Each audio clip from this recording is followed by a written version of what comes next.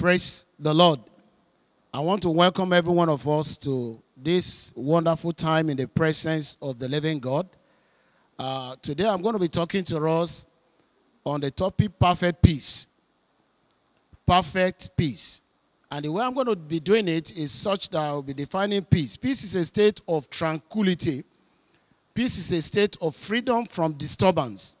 Peace can equally be said to be a state of absence of war, a state of security, a state of wholeness, a state of fulfillment, and the absence of fear. Jesus said in the book of John, chapter 14, verse 27, "Peace I leave with you." And he went ahead, he said, "My peace I give unto you, not as the world giveth." One important thing I want to give you assurance of in a time like this is that you have peace. You have peace. The moment you have given your life to Christ, you have peace. In the same Bible, we are made to know precisely in the book of Romans chapter 5, verse 1, to let us know the way we can enter into the peace of God. That the moment we have given our life to Christ, we have peace with God. So at a time like this, it's very important for every child of God, for every abundant lifer, to be aware of the fact that you already have peace.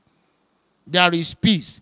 But the kind of peace I want to share with us today is perfect peace. And this can be found in the book of Isaiah.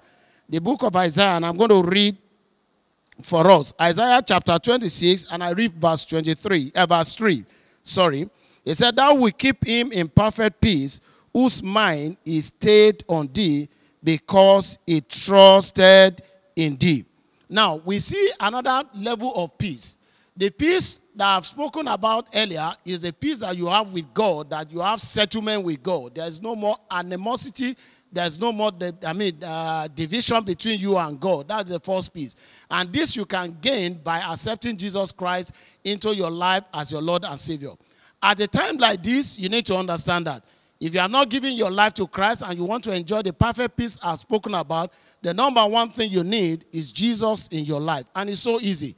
You can accept Jesus into your life as your Lord and Savior, and it's going to be amazing that you have settled everything with God. And then in the same Bible, we are told that therefore now there is no condemnation for them that are in Christ Jesus. So the moment you are in Christ Jesus, there are no more condemnation for you. You are in Christ already. Now, the book of Isaiah talks about perfect peace.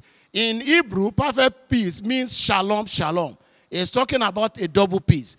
And it is possible for you at this time for you to experience double peace.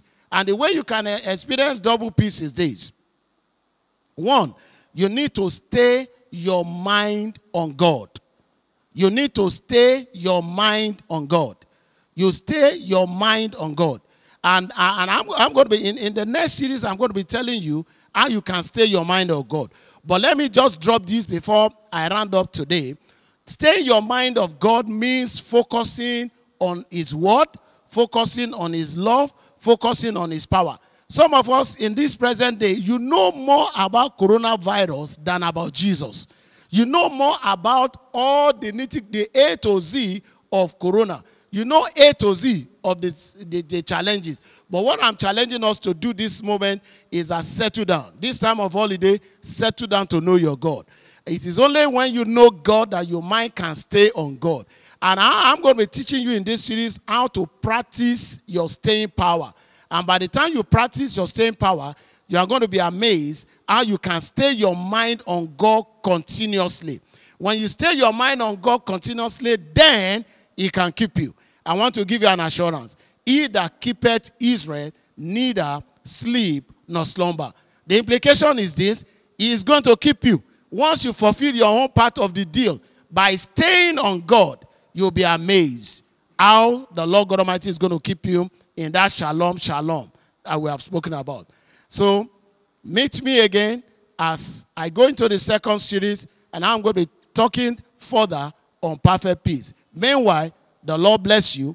Enjoy the perfect peace that is spoken about. Thank you. God bless you.